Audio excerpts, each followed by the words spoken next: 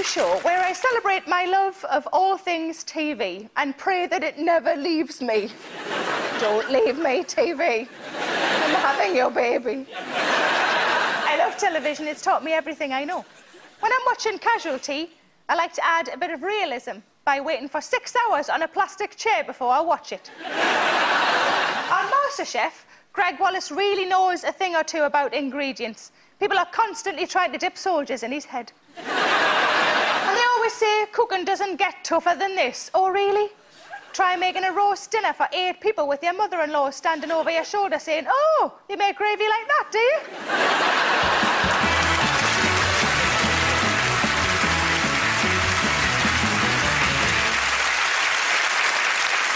I'm going to be talking about some of my favourite TV programmes, makeover shows. You know, like Property or going through people's wardrobes. I'd like to see a property show where they decorate your house in a really disgusting way just for a laugh. Whatever happened to changing rooms? I'm not very domesticated and a bit of a hoarder. I read that the secret to creating the illusion of space is decluttering. I might just get rid of the oven. The rule is, anything you haven't touched in the last 6 months, dump it. Or him, as the case may be.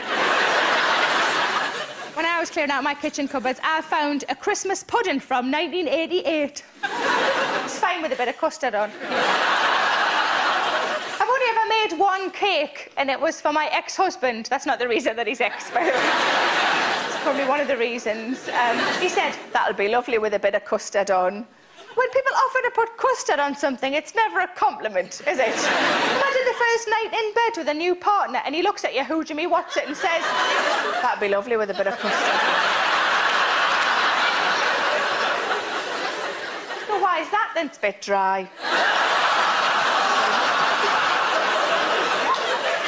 And whose fault's that?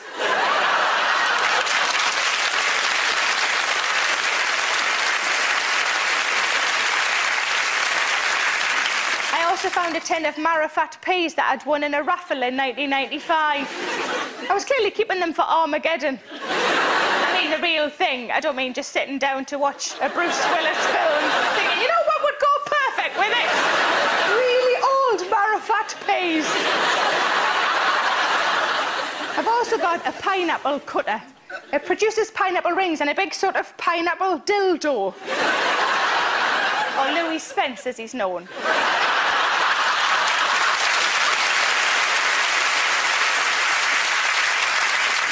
Home much these days. I spend a lot of time in hotel rooms on tour, and all I really want when I get in is a bath with me book and a cup of tea. I stayed in a hotel in Bristol, and when I got into my room there was only a shower, so I rang down, and that's rang with the telephone, I didn't run down. Bloody idiot. I rang down and said, "Is there any chance I could swap to a room with a bath?" The fella said, "There are no baths in this building, but there is an Apple Mac in every room." I said, "Well, unless there's a bath app." I'm not really interested. So I did what you'd all do if you were in a hotel room with time on your hands. I put the glass over the plug hole and thought, well, I'll see how high I can get the shower then.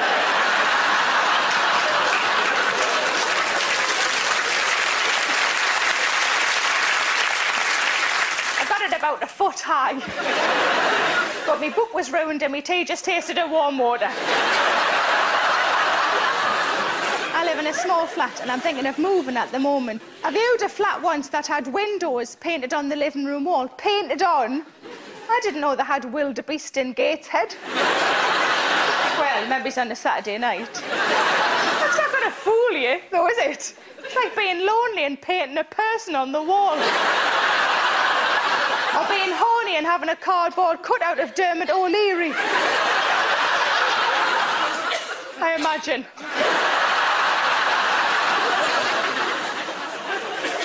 I went to see one place that the estate agent described as a single man's flat, lacking a woman's touch, that's what they said.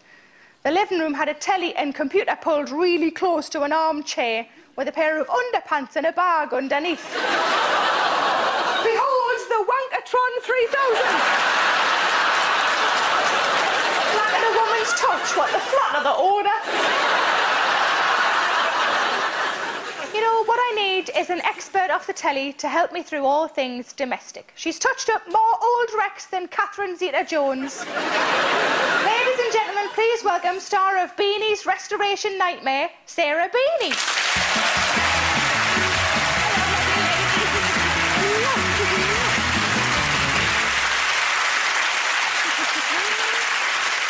Thank you very much for coming on the show. Now, there's not much you don't know about property makeovers. Let's have a little look at you in action. Graham and Sarah decide to vent their frustration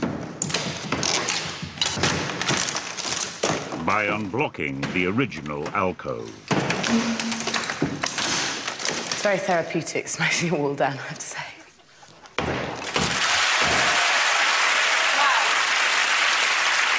What do you think it is about property advice that men find so sexy? You know, I think they think I'm really, really strict, and I think that's kind of good. I think they think I'm going to say, you need to get your drill out, and you need to get your hammer out, and you need to do as you're told. And you quite rightly just save that for your husband, don't you? Well, let's have a look at the house. Look at that. Wow. Does it not just feel a little bit like you're living in Downton Abbey? Do you ever, like, shout for people to bring you biscuits? And I do. It's got 97 rooms. Yeah. How many of those are toilets? I'm a little bit obsessed with toilets, actually, because I like them to not look like... You've got a photo of one of your toilets. See, that to me just looks like a... That was the plan. But, yeah, but is that a good plan? Because you can't run over that with a flashlight. You'd have to get your pledge out for that, wouldn't you? You've got, it looks really grand, and then you've got a little bin in the corner with what looks like a Sainsbury's bag. Yeah, that is a bad look, actually. People obviously ask you advice a lot. Why don't people ever ask you the proper questions like, should I move in with my boyfriend even though my flat's better?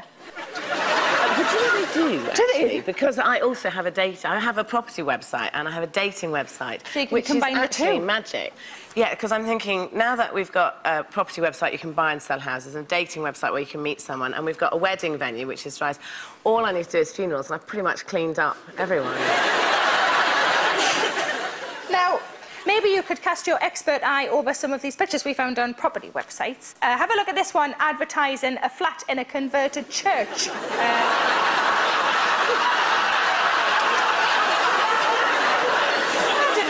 Jeremy Clarkson was moving, did you?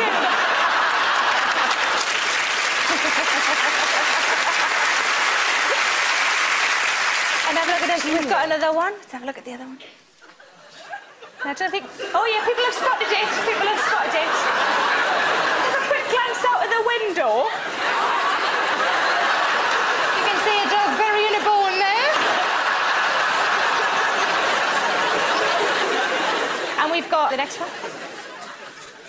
Now, you might not be able to spot it through it. Has anybody spotted it? Oh, yeah. Have a look in the mirror.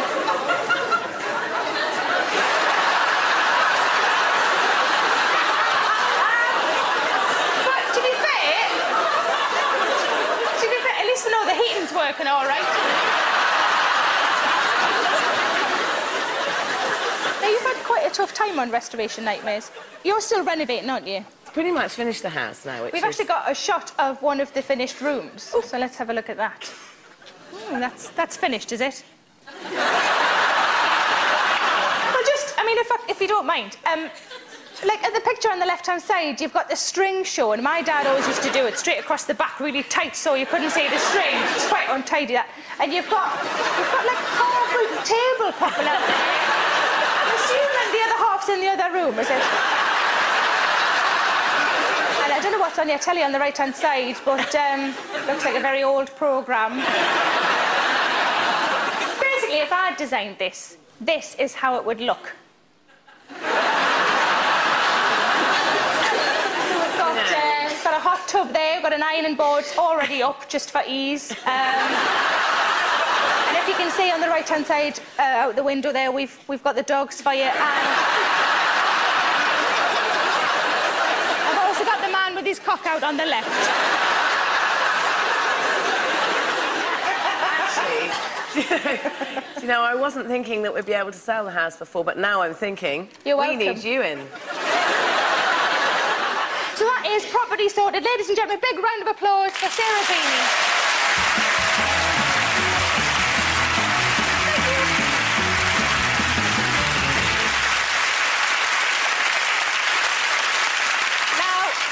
Watch Cash in the attic, but wouldn't want them rummaging around at mine. I don't have an attic, just a spare room with a Christmas tree still fully decorated.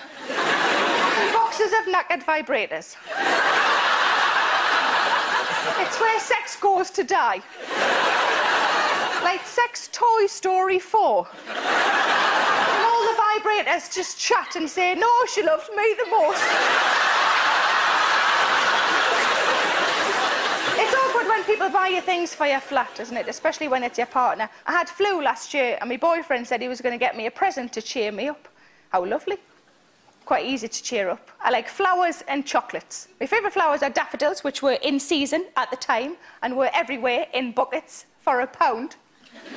Chocolate-wise, I'm quite happy with a Twix or a Twirls. You're talking £1.60 and I'm champion. But he chose to disregard that relevant information and came home with something that he thought was entirely appropriate, which was a Mr. Potato Head. I still don't really know why. But ironically, when I opened it, I wanted to rearrange his bloody face. People are responding to the recession in different ways. I quite fancy joining the WY. In my head, it's just sewing badly while drinking tea with women in their 50s. But I've heard it's quite strict, especially the competitions. My friend's mum once made a Victoria sponge in a category where she was the only entrant. She wasn't even placed. That's harsh.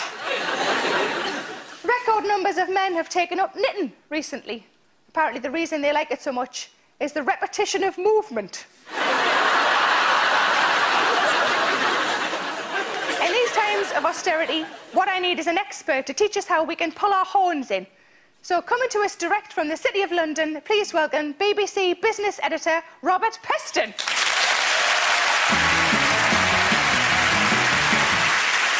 Hello, Robert. Thank you very much for joining us. Great pleasure, Sarah. You're the man who broke the news of the financial crash to the nation, secured numerous groundbreaking scoops. But what I really want to know is, are you really 51? Still looking so young, Flower. I'm told there's a painting in the attic somewhere, I'm not sure. Now, I'm sure we've all introduced our own sort of austerity measures at home, pulling our horns in, you know, buying own brand Jaffa cakes, you know, splitting the ply of the toilet roll so it lasts us twice as long. Have you placed any austerity measures at home? Oh, blimey. I'll tell you what I have started doing. I have started to make my own bread. It is much, much cheaper than bought bread and so much nicer. Do you use a bread maker? I do use a bread maker. Oh, was the bread maker very expensive? I knew we were going to get onto that. And the answer is, as a business editor, I have calculated the cost of each loaf, taking into account the depreciation of the bread maker. I can tell you, it's still very good value. I bet you've even done a spreadsheet, haven't you, Flower? I can send you it. Would you like to see it? No. The national debt, we owe £1.1 trillion. That's nearly £16,000 per person. Who's been spending all of that?